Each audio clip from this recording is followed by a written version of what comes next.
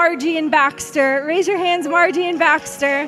So you know our Margie and Baxter. Pastor Joey is their son, and then he's a pastor of recovery at Woods Edge Church in Spring, Texas. And so we're so grateful that you're with us. And so you guys give him one more round of applause for what the Lord's going to give to us through you. Thank you.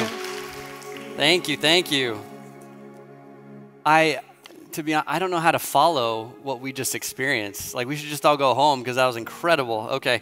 Well, my name is Joey Swenson, and as Don was saying, I am one of the pastors of a church called Woods Edge Community Church, and I have the privilege of leading a recovery program there, and it is an awesome ministry. It's called Regeneration, and we gather together on Monday nights, and it's designed for everyone in the church, and it's this biblically based, Christ-centered program where people are just seeking freedom in Christ. It's so good, and we're seeing just a lot of lives being transformed, and it's just a joy to get to do that, and it's a joy to be here today with you this morning. And so I just wanted to say thank you for having me. Just a little bit about me. I was born and raised in South America. I was born in Colombia, and then lived in Ecuador for a long time. And because of that, many of you know my parents, Baxter and Margie, but we were missionaries there, and because we grew up on the mission field, I was pretty much born into the church. I was born into the church, and I don't ever remember not knowing Jesus. You know what I mean? Like, that was just the upbringing that I had, and it was a great experience. And I think because of being born and surrounded by ministry and the church my whole life, you just, as a kid, you start hearing a lot of Christianese very early on.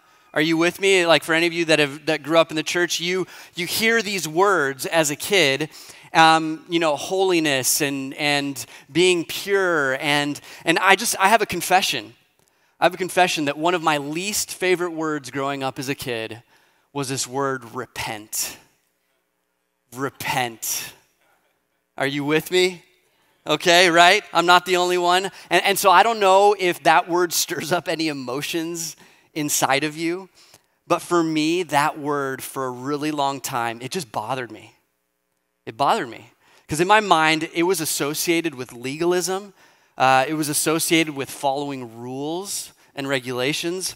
It was a word that was connected to sin and then feeling really guilty about what I did. And ultimately, it was because I couldn't live up to the standards of the Bible, and I couldn't live up to the standards of the missionary kid community that I grew up in.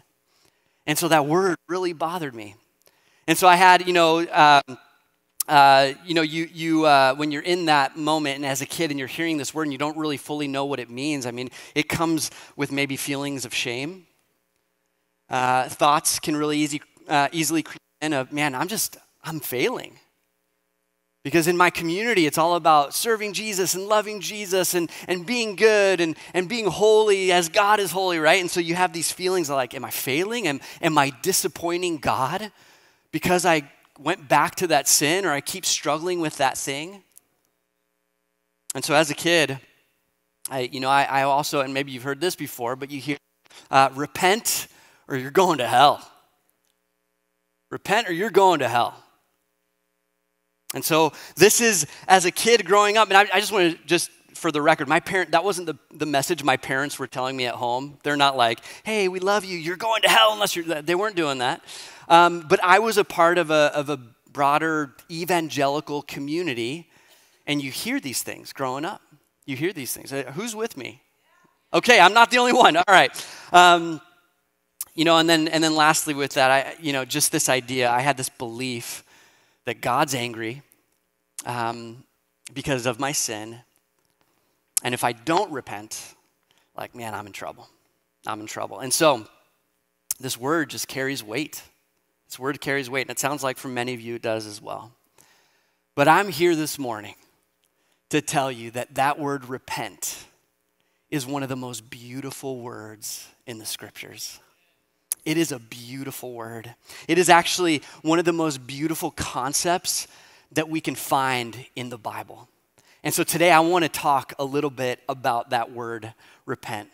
Now, first, in the Gospel of Matthew, at the start of Jesus' ministry, in Matthew 4:17, he says, from that time, Jesus began to preach, saying, repent, for the kingdom of heaven is at hand. The kingdom of heaven is at hand. So connected to repent is this idea that something beautiful and good, this kingdom is coming. It's here, it's now. And then in Mark 1:15, Jesus says, the time has come, he said. The kingdom of God has come near. Repent and believe the good news. Friends, repentance is connected to good news. Not shame, fear, guilt, but good news. Are you still with me? Are you still with me? All right. So at the core of repentance is good news. And so today, I want to talk about a story in the scriptures, a story in the Gospels, and it's a repentance story. And it's the story, many of you have heard it before, you know it. It's the story of Zacchaeus, the tax collector. Would you pray with me? Let's pray. Yeah, Jesus, I just humbly come into this place and just say thank you. Thank you that you are a good Father. Thank you that you're so good. And that you are calling out to people saying, I love you, come to me, and I will give you rest. And so, Father, right now, wherever we're at, I know every single one of us here, we represent a family, we represent a story, we represent different circumstances, because life is tough, life is hard, and we are just gathered here as a body saying, Jesus, we need you. Show up in this place. And so, Father, may the words of my mouth and the meditations of all of our hearts be honoring to you, our rock and our Redeemer. Amen. Amen. So I'm going to read from Luke 19. We have a slide with that. Luke 19, verses 1 through 10. And I'm reading from the ESV. And this is what it says. He entered Jericho and was passing through. It's talking about Jesus. He entered Jericho and was passing through. And behold, there was a man named Zacchaeus. He was a chief tax collector, and he was rich. And he was seeking to see who Jesus was. But on account of the crowd, he could not, because he was small in stature. So he ran on ahead and climbed up into a sycamore tree to see him, for he was about to pass that way. And when Jesus came to the place, he looked up and said to him, Zacchaeus, hurry and come down, for I must stay at your house today. So he hurried and came down and received him joyfully. And when they saw it, they all grumbled. He has gone in to be the guest of a man who is a sinner. And Zacchaeus stood and said to the Lord, behold, Lord, the half of my goods I give to the poor. And if I have defrauded anyone of anything, I restore it fourfold. And Jesus said to him, today salvation has come to this house, since he also is a son of Abraham. For the Son of Man has come to seek and to save the lost. This is the word of the Lord. Amen. So I want to do a little recap of this passage because there's some really fascinating things going on in the story. So first, the story starts by saying that Jesus is passing through Jericho. It's the very first line. Jesus is passing through this town called Jericho. Now, what Jesus is doing here, what Luke, the author, is doing here, he's implying that Jesus is actually not planning to stay the night in Jericho. All right, Jesus is traveling and we know this because Jesus is traveling to Jerusalem to be there for the Passover. And so Luke is making it clear to the reader that Jesus is just passing through. He's not going to stay the night. Okay, so that's important to pay attention to. All right, so we hear that. And by the time that Jesus enters into this scene in the life of Jesus, people already know who he is, right? They know who he is. They're aware that this is like a renegade rabbi who's going around and he's healing people and the things that he's teaching. I mean, he's interpreting the law and the prophets in a radical way. And he's doing it with authority, which is really amazing. And people are blown away by this person. He's doing it with authority. And there's even rumors and murmurs that this guy is a prophet and maybe, just maybe, he's even the Messiah. And so talk is going. And so Jesus is passing through this town, trying to get to Jerusalem. He's just passing through. And we know that the ancient world in that time, they were a very hospitable culture. It was all about hospitality.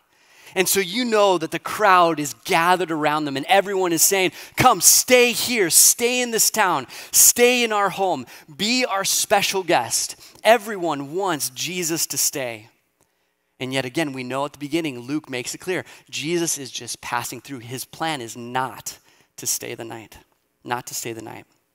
Well, then we get introduced to Zacchaeus, our main guy here. And this passage is intentional about kind of describing Zacchaeus to us, right?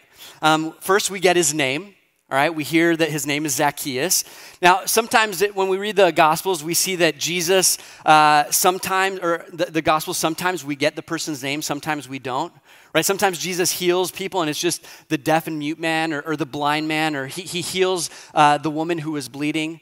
Or sometimes when Jesus has this encounter with someone and he's teaching them, it doesn't say their name, it's just the rich young ruler.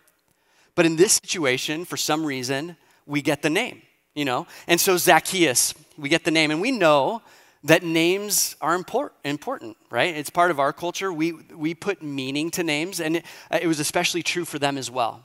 Now, I remember when my wife was pregnant, my son Jonas here, he wasn't born yet, and so my wife and I, Karen, we're talking and we're just deciding, you know, what are we going to name this boy?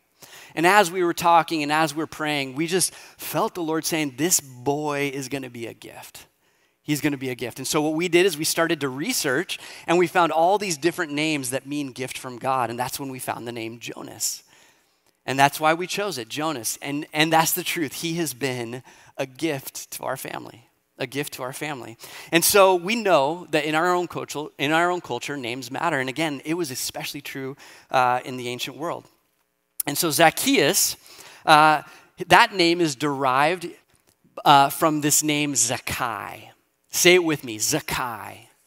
Zachhaeus. Okay, so Zacchaeus derived from the name Zachhaeus. Now, what's interesting about the name Zachhaeus is that name literally means pure and innocent. Pure and innocent. And so this is the name that Zacchaeus' name is derived from.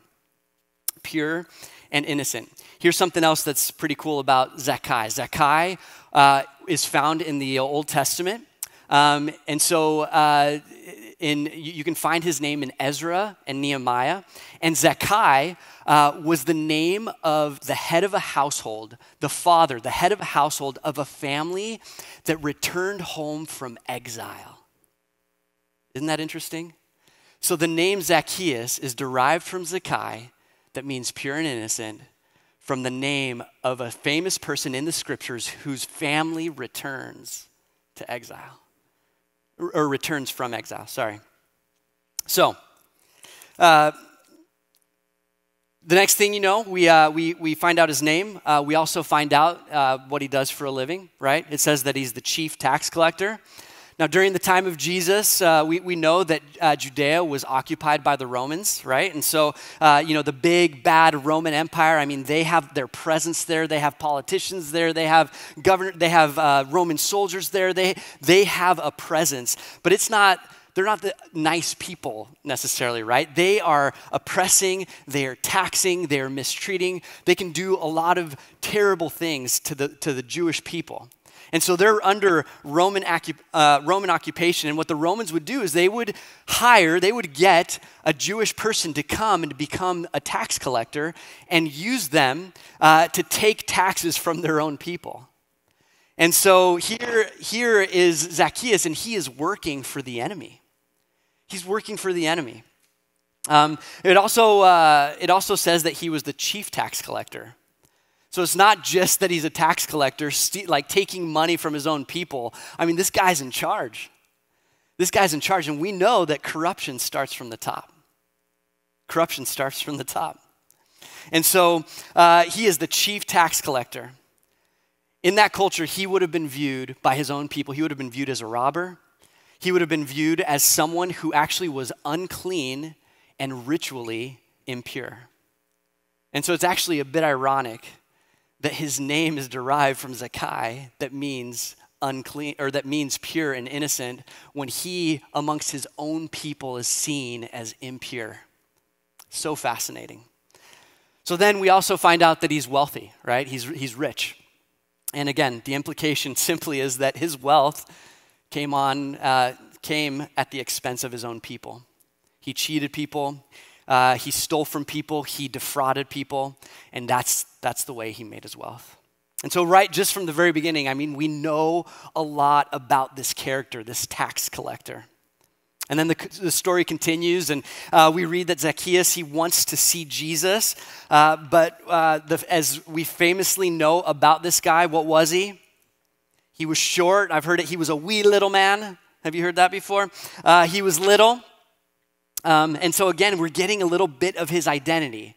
Not only is he a tax collector, not only does he perceived as a robber, he's also like short. Like it's kind of an insult to injury, you know what I mean? Like he's short also. And in verse 3 it says, but on account of the crowd, he could not see because he was small in stature. Now what's interesting about this little bit right here is that scholars believe that what Luke, the author, is doing, he's using a play on words. That short on stature, yes, it meant he was short physically, but that term short in stature was a term to describe someone who was inferior in the kingdom of God. Isn't that interesting? So in verse 3 where it says, on account of the crowd, he could not see, Luke is saying it's not just, yes, he's physically short, he's small, but it's more than that. Luke is implying that the crowd doesn't want him there because they hate Zacchaeus. This is the guy that works for the enemy and steals from them. He doesn't belong to God's family because of his choices to be a traitor.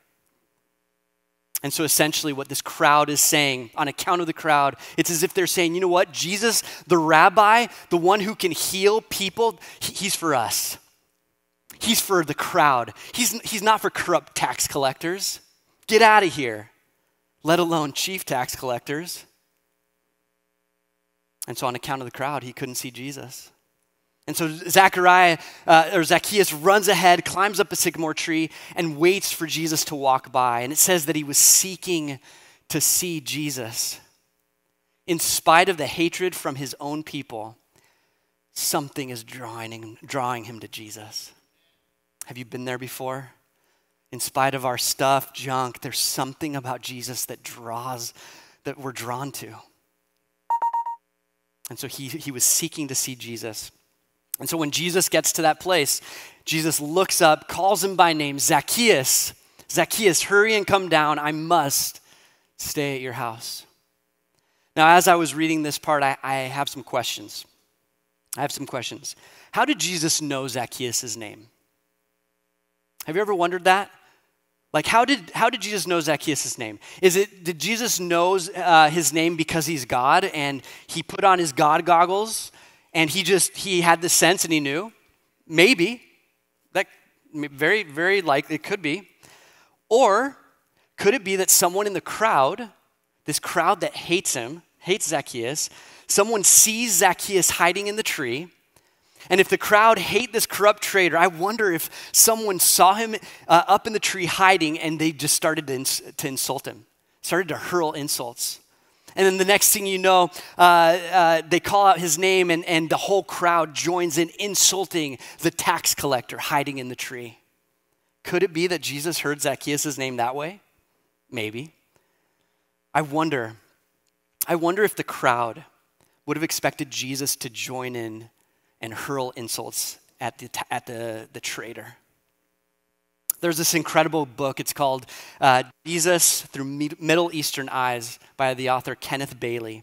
And he describes what the crowd would have expected Jesus to say to Zacchaeus. And this is what he writes. Zacchaeus, you are a collaborator. You are an oppressor of these good people. You have drained the economic lifeblood of your people and given it to the imperialists. You have betrayed your country and your God. This community's hatred of you is fully justified. You must quit your job, repent, journey to Jerusalem for ceremonial purification, return to Jericho and apply yourself to keeping the law. If you are willing to do these things, on my next trip to Jericho, I will enter your newly purified house and offer my congratulations. That's what they would have expected Jesus, a rabbi, to say to a tax collector. But we know that's not what Jesus said. Instead, Jesus looks up and says to him, Zacchaeus, hurry up, come down, for I must stay at your house today. Friends, that response would have been like a bomb going off in that crowd. It would have been scandalous. And so back to my question, did Jesus use his God goggles and know that he was up there, or did he hear Zacchaeus' name from the crowd? And the truth is we can't know for sure based on our passage. But my personal belief is that he didn't use the God goggles. I think that the crowd saw Zacchaeus first and started to insult him.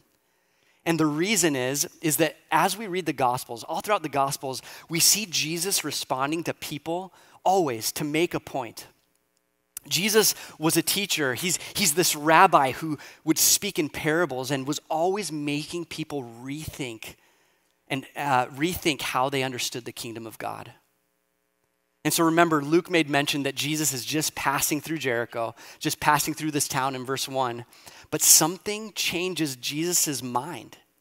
And it seems that out of a response to the crowd, Jesus decides to live out what the kingdom of God actually looks like.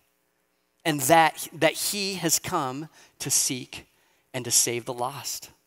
And so now, instead of just passing through Jericho, he is now saying, Zacchaeus, I must. So that this town can see what my kingdom looks like, I must stay in your home. It's as if Jesus is making the point. If the people in this town are going to understand the kingdom of God, then they need to understand the heart of my Father. And my Father is the one who can forgive and save even the most hated man in this town. Talk about unexpected love. Unexpected love. Zacchaeus, I must stay in your house tonight. And so then we continue on in our story and the crowd's not happy, right? It says that the crowd sees this and they all grumble. They all grumble. He's gone to be the guest of a man who's a sinner. And once again, the crowd speaks another identity over Zacchaeus, an identity that went with the territory. He's a sinner. And because he's viewed as a sinner, Zacchaeus' house is defiled ritually. Zacchaeus' house would have been defiled ritually, which means if Jesus sits in his chairs and sleeps in his guest bed, he will emerge the next morning as defiled. And no rabbi, and especially no Messiah, should ever behave in such a manner. This is unexpected love, friends. And Jesus goes. He goes to the house. Well, in that culture, Zacchaeus would have thrown a big banquet for his special guests.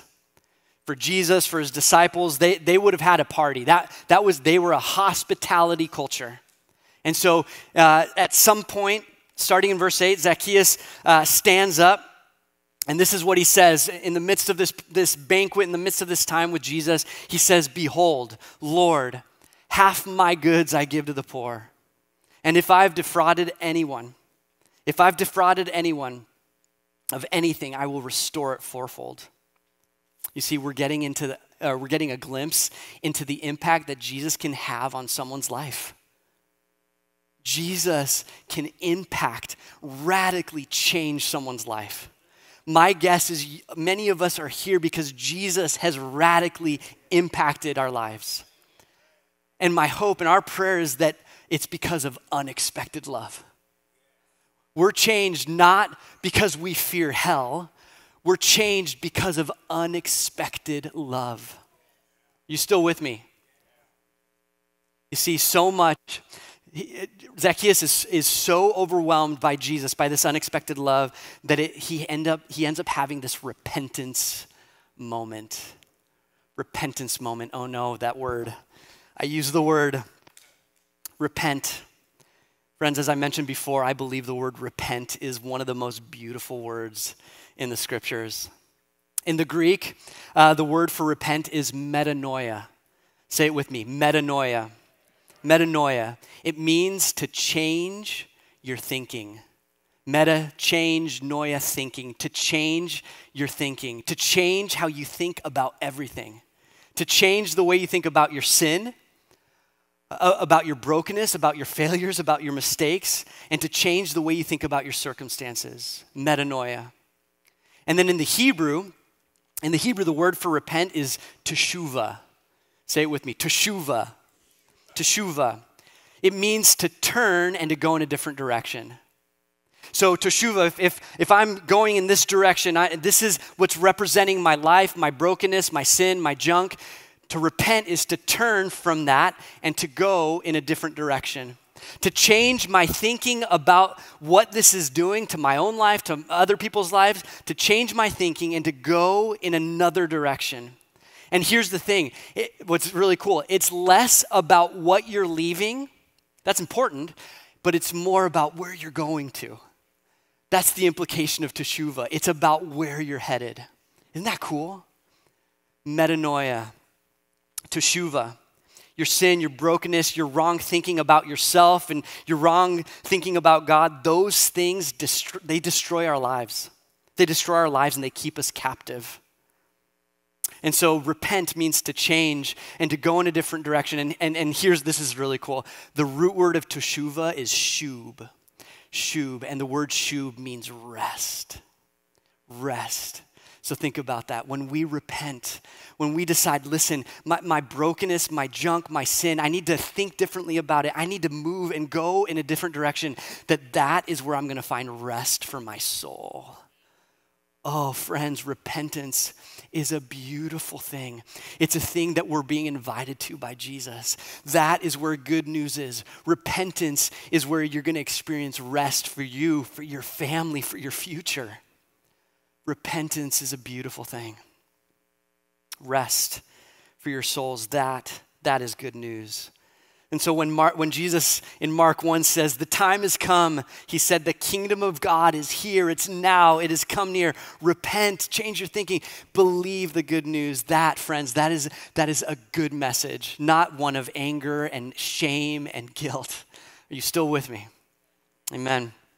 So Zacchaeus encounters Jesus and he has this repentance moment, this metanoia teshuvah moment where he's thinking and he starts to change how he views everything. And then Zacchaeus realizes that instead of defrauding and cheating people, he's going to do things differently. He's going to live generously. He's going to pay people back what he owes because that is just a better way to live. It's a better way to live. I don't know if you've ever been there before, but when we give, and I'm not just talking about the church, but when we're generous with people in life, it's a better way to live. It's a better way to live. So this is what Zacchaeus is doing here. I lost my place. And thank you. It's out of that place that Jesus then proclaims, today, salvation has come to this house, since he also is a son of Abraham. For the Son of Man came to seek and to save the lost. And so this story reminds me that when I'm willing to fully receive Jesus' unexpected love, that it has the ability to create unexpected change in my own life. Let me say that again. When we are willing to fully receive unexpected love, it has the ability to create unexpected change in our lives. If you're in a season where you're looking at junk in your life and you want unexpected change, start thinking, is there an area where I'm not fully receiving God's unexpected love? It's a good question to ask. Is there any area where I'm not fully receiving God's love today? So, to me, this is such a beautiful story, and friends, that was just the recap. I got some really cool stuff to share, okay? That was just the recap. Are you all still with me? Okay. So I want to share a couple things that I learned in my studies. So cool, all right? So cool. So the first thing that I learned about this passage is that there's a theme going on here. And I don't know if just reading it, you just caught the theme, but that theme all throughout woven this little passage is a theme all about seeing. All about seeing. Now, I have another slide. And what I did here is I made all the words bold in the next slide. I think we have a slide. There we go. Can you see it? Can you see the bold? Maybe not. Okay. So I put in bold all the words that are connected to seeing. So in verse 2, it says, and behold, there was a man named Zacchaeus. Now that word behold in the Greek is idu, and it's like saying, look, see, behold. All right, so that word is look, see. Then in verse 3, it says, and he was seeking to see who Jesus is. In verse 4, Zacchaeus climbs up a sycamore tree to see Jesus. In verse 5, we see that Jesus looks up at Zacchaeus and says, Zacchaeus, come, hurry and come down. In verse 7, it then talks about the crowd seeing Jesus, right? And then in verse 8, we get that behold word again, look. And this is where Zacchaeus is saying, everyone look, see. All right, you still with me? Okay, so 6 different times in just this pretty short passage, we have these words, this theme of seeing and looking. And of these 6 different times, 3 different Greek words are used here. 3 different words. Okay, so let me show you. Next slide.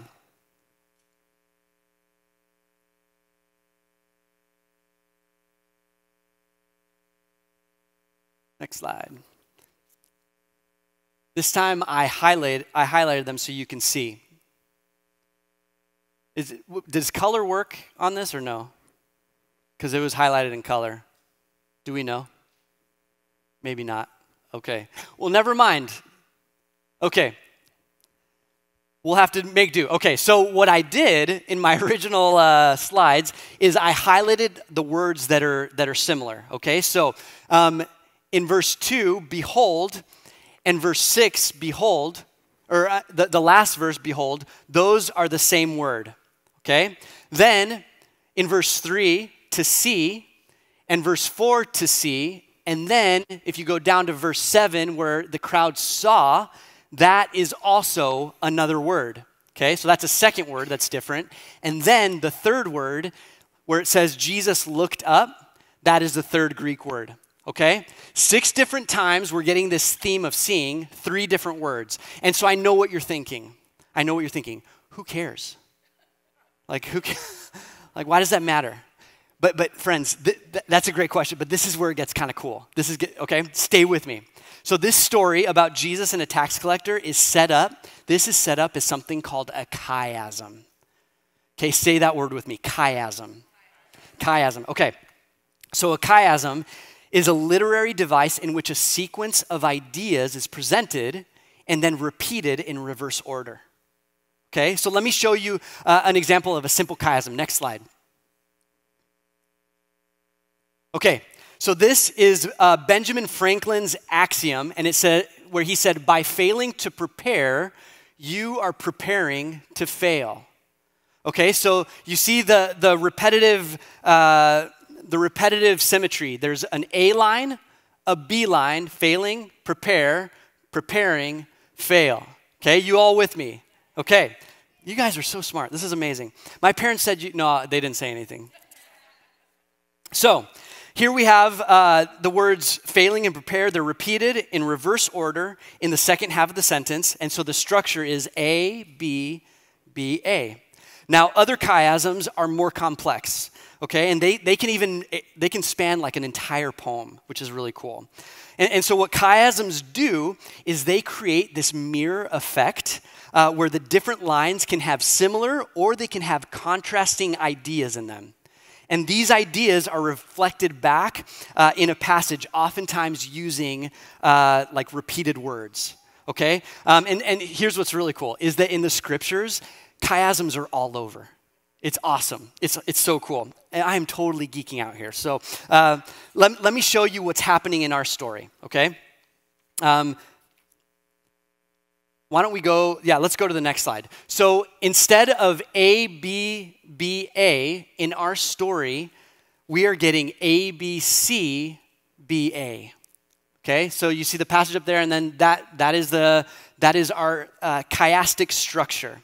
Okay, and in this structure, The A and the B are repeated in reverse order, but that third C line, that is there because the author wants to point to it. It's like the author is saying, everyone, this is special emphasis. Pay attention. Okay, so A, B, C, B, A. So now with more complex chiasms, they are designed to create more insight into the story as you compare and contrast these mirroring ideas. Okay, so for example, you can go ahead and go to the next slide. In line B, all right, in the two that are line B, all right, we hear the word is horao, all right, horao. And in the first line B, it is when Zacchaeus is wanting to see Jesus, okay? And then in the second B, it's when the crowd wants to see Jesus, okay? So it's giving us that mirroring effect. Now this word horao is really interesting, okay? Because it means to see, but it means to see or to perceive, So often when this word is used, it's with a metaphorical meaning.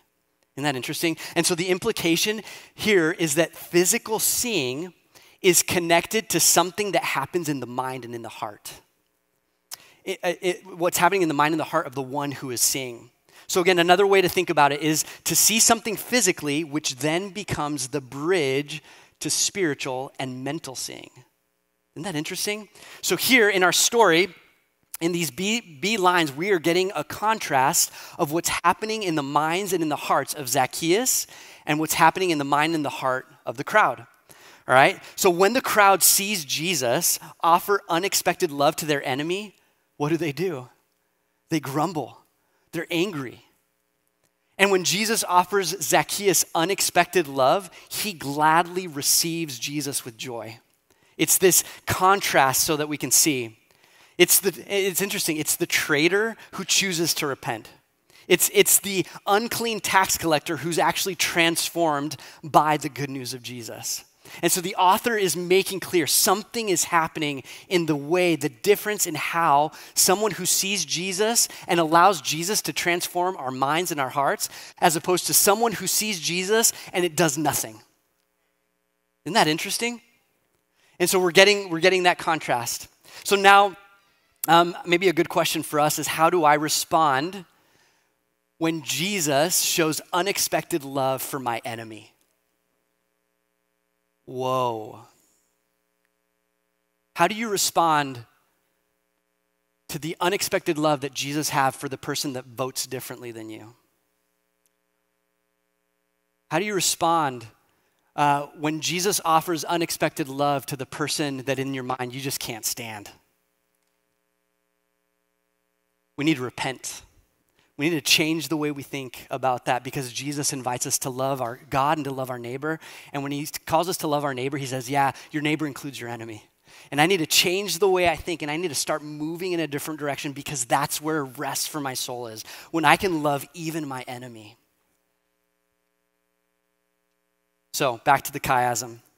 As the author writes this story, by using this type of literary device, Luke is giving this reader extra things to think about without having to write a whole nother commentary. It's so fascinating.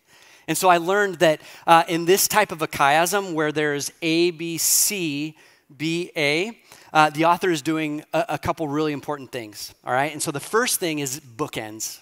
The bookends. The bookends are there for a reason.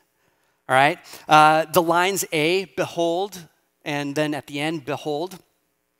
The writer is saying they're at the beginning and at the end because I want you to pay attention. I want you to think about what happens here, what's going on at the beginning of the story, and then I want you to pay attention to what has now happened at the end of the story. Okay, so the bookends are really, really important. Go back. What happened? Okay, that's not the slide. Oh, sorry. Is that someone's car? Oh, I'm like, what did I do? So anyway, you can go to the next slide. There we go. So in line A, where he says, behold, that word, like I said, it means look, see. It's like this idea of like, hey, everybody, check this out. Check this out. That word is idu. Now in the first section, the first line A, This is where we get insight, again, into Zacchaeus' identity. We already talked about it, right? He's this traitor. He's small in stature. He's an outsider. He's less than in the kingdom of God. And so we're getting a picture. This is how maybe he saw himself before God. This is maybe how others saw Zacchaeus, right, within their community. And then ultimately, this is before he has this encounter with Jesus. This is the type of life before Teshuvah. Before Teshuvah, okay? So then if we go down to the last behold in verse 8, this is that contrasting line. And again, now this time Zacchaeus is standing up and he's saying, hey everyone, look, behold. And he's saying, instead of greed and power, I want to choose the way of Jesus. I want to choose a better way to live. He's choosing to put his trust in something that's different. Isn't that cool? When we truly seek to see Jesus and we allow him into every aspect of our lives, it will lead to metanoia and it will lead to teshuvah. 2 Corinthians 5:17 is happening in this A passage. Therefore, if anyone is in Christ, the new creation has come. The old has gone and the new is here. Friends, that is what the bookends are doing. That's what Luke is trying to allude to. Pay attention to Zacchaeus before his encounter with Jesus, and look what happens when you encounter Jesus Christ, the Messiah. Everything changes. You live differently. You look at people differently. Isn't that so cool? Our scriptures are amazing. So, the last of our chiastic structure. You can go to the next slide. Actually, move 2 slides. Yeah, go to the next slide. Here in the A, B, C, B, A, here we have that middle line. And as I mentioned before, this is where the author is saying, all right, reader, listener to this passage, this is what I focus. This is the focal point. This is what this whole story is about. I want you to pay attention to what's happening right here. Everything else is important. It's there for a reason. But this middle point, this C moment, this is what I want you to pay attention to. Now that word where it says Jesus looked up, this is our third different word, and the word is anablepo. Say it with me, anablepo. Anablepo. Y'all are Greek scholars. This is amazing. Anablepo, it simply means physically see. That's all it means. Like the physical looking at someone. Anablepo. And so here we have this moment that we've had 6 different moments of words talking about seeing and looking, and yet there's this one simple moment where Jesus stops and he looks right at Zacchaeus. And I don't know about you, but there's something really beautiful about the simplicity of that. When I was in 9th grade, I was the smallest in my class. I was really skinny. I was really short. I was shorter than all the guys. I was shorter than a lot of the girls. I hadn't experienced puberty yet as a 9th grader, so that's embarrassing. And you know, it's one of those things, everybody around me is changing. They're getting hair in weird places. Am I allowed to say that, Mom, in church? Are we cool? So I'm behind, and I look young. Without my beard, I look young. Not that I had a beard in 9th grade, but I just look really young. And so this was a season of my life where, you know, you're starting to become really insecure about your body, about who you are, about, you know, why is it that everybody else is growing and I'm not? And in that 9th grade year, not only was that happening where I'm just having some internal insecurities about who I am, I also, for some reason, all my close friends kind of started to treat me differently. And they stopped inviting me to just like go hang out or spend the night or go to parties like at their houses or whatever. One of my best friends, actually my best friend currently today, so we obviously reconciled, but at the time, he was with this girl, and the girl's like, hey, Phil, when's your party tonight? It was like a Friday night. When's your party? And he was like, did like one of these, you know, like elbowed her because he didn't want me to go. And so as this little kid who's little, skinny, looks young, is insecure, now your friends are like not treating you right and they're not inviting you to things. I mean, I felt unseen. I felt kind of just in this really vulnerable season of life. Well, I remember that was my 9th grade year. My brother, Jeff, he was a senior in high school that year. And I don't know what came over him, but he, just in his kindness, he started inviting me to go to things with him. A senior in high school to a little freshman, immature, hasn't hit puberty, come with us to go hang out and go to movies and hang out with his friends.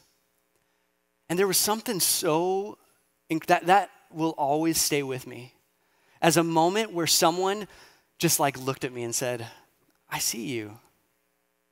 I see you. I don't know all that stuff right now, but I see you and you matter. Like you're really important. And I love that word anablepo is there where Jesus just, it's as if he has this like intimate connection moment where he says, I see you.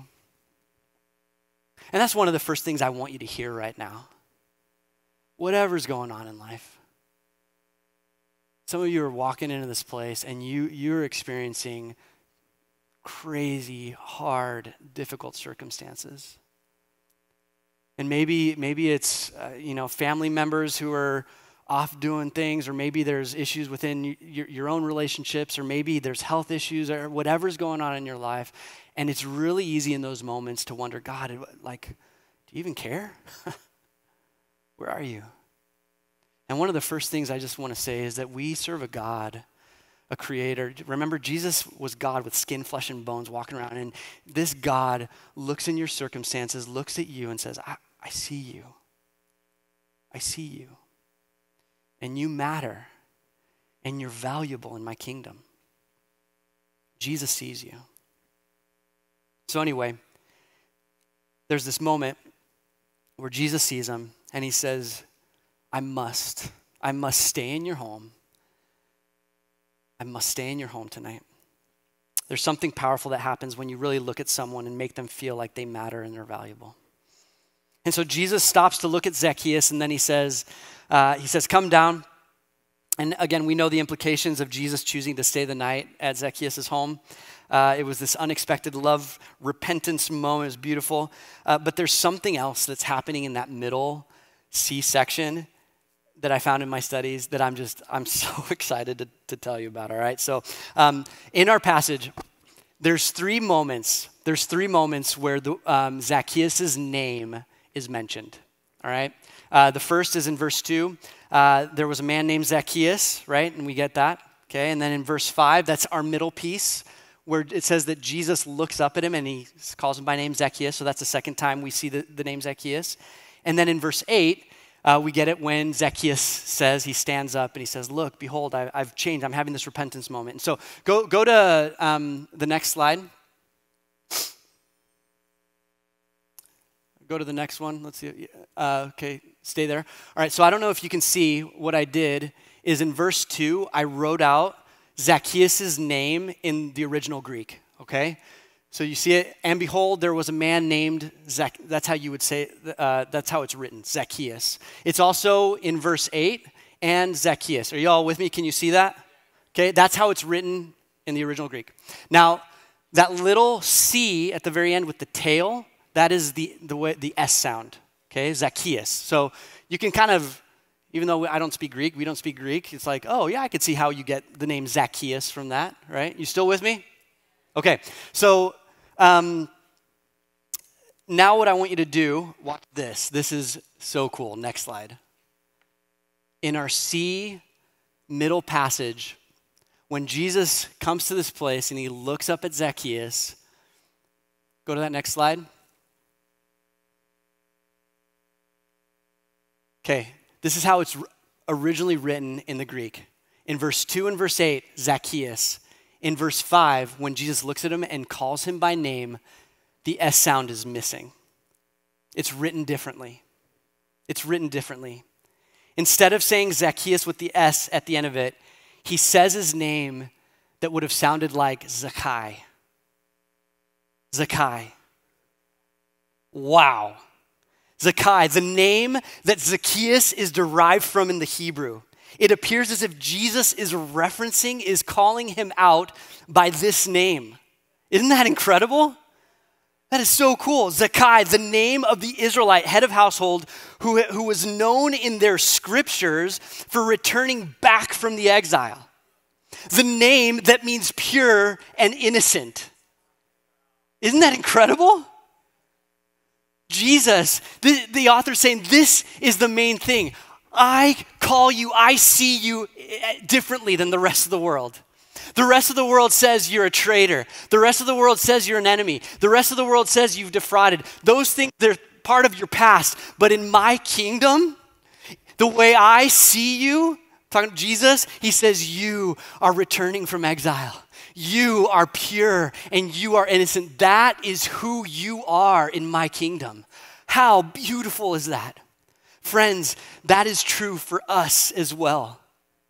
That in spite of your sin, in spite of your past, in spite of your brokenness, in spite of the places you've been, in spite of the things that you've done to people, in spite of what's been done to you, in spite of your circumstances, you might have these beliefs, oh, I'm a failure, I'm not good enough, I'm not worthy, I'm always gonna mess up, I'm always gonna fail. Jesus says, no, don't you understand? I see you for who you really are. I see you for who you really are. Jesus has just claimed Zacchaeus' true kingdom identity over him. That is so good. That is so good. I love that, again, he would have been known as a sinner, as a traitor, as all these things. And Jesus is like, nope. Nope. Not in my kingdom. You're part of my family. You're part of the family where God, we have called our family to be a blessing to the nations. That's who we're called to be. And that's who you are, Zacchaeus. Metanoia, change your thinking. This is who you are. You are my son returning from exile, and I see you as pure and innocent. Friends, to repent is one of the most beautiful words, one of the most beautiful invitations that God is calling us to. Repent, change our thinking, because that's where rest, that's where peace, that's actually where real life is, and that is good news. Repent. The God who, in spite of our sin and shame, our mistakes, our poor decisions, in spite of what others say or even what we think about ourselves, that this God looks at you, calls you by name, because he's inviting us to a better way to live. And so tonight, it's only the day. Today, friends, I just want to leave you with two last thoughts. Is there anything you need to repent from?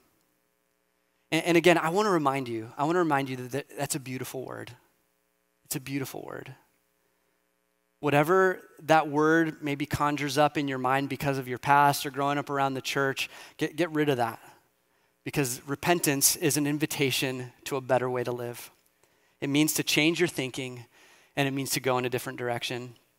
And so maybe you're stuck in a destructive pattern or behavior that's robbing you of joy or peace. This is a moment to seek Jesus. It's a moment to seek after him, to turn and to go in a different direction. And I know if you need help with that, a lot of times when we're stuck in patterns, destructive patterns, it's really hard. I'm a recovery pastor. I know it's really hard if we're stuck in sin and brokenness. And so ask for help. Ask for help. The first step of our recovery program is just admit that I need help. So many of us we're prideful. I don't need help. I got this. I'll figure it out. It's not that bad. Just in a little time I'll change. It's like, no, admit, ask for help. So if you need help, there's a staff here. They'd love to help you with that. If you're willing to drive an hour to where we're at, come to our Monday night group. It's called Regeneration. We'd love to have you. Again, maybe you're, the first thing is just an invitation to repent. It's beautiful. It's beautiful. And then the second thing I want to encourage you to do is just an assignment for the week. All right, are we willing to do that? An assignment? Can I leave you with something? This is the assignment. I want to encourage you every day this week to do one thing. I want you to ask God a question.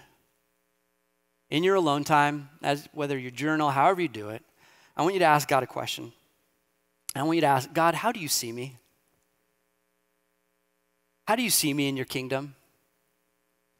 Because a lot of times what we do is we believe lies. We believe lies, and we believe these lies about our identity.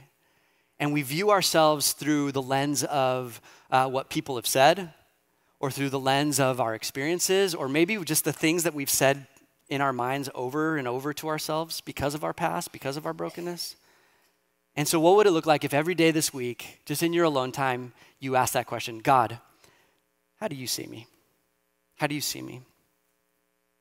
The truth is that the Father sees you through the lens of his Son, through the one that can even call out a tax collector, hated traitor, and call beautiful, pure, innocent son of Abraham.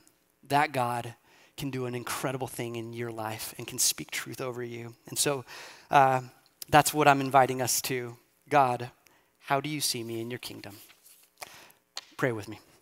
Jesus, thank you so much for today and just the blessing it was to be in this place, to worship you, to sing, worthy, worthy, worthy, you are worthy. Thank you for the privilege of being in this place and getting to open up your scriptures and knowing that your scriptures are alive and active and they can pierce the deepest parts of our hearts. And so, Father, I just ask now that if there is someone here that is struggling with an area that's just wreaking havoc in their lives, maybe it's hidden sin, maybe it's whatever it is, maybe it's just rebellion, I don't know, but God, that this would be a congregation of people that are constantly repenting, seeking the better way, turning and going in a better direction, and that they would do it together. Thank you. And God, I pray that this body would be a body of people that would live into their kingdom identities, that they wouldn't believe the lies of the enemy, of what the world says, or even their own flesh, God, that they would believe the truth that you, Jesus, you call us your sons, you call us your daughters. And God, I pray just anyone here who's struggling to believe in that unexpected love, God, would you just show up? Would you reveal yourself? I don't know. I'm just going to take a moment. Let's ask God right now. Let's ask God, would you speak to every single one of us here? God, would you silence the voice of the enemy, the flesh, the world right now? Those voices they have no right. God, we want to hear from you and you alone. May only the voice of truth and life be heard right now. And so would you speak using a picture, an image, a word, a sound? God, speak to us. God, how do you see us in your kingdom? Reveal yourself now, God. How do you see each one of us? How do you see us?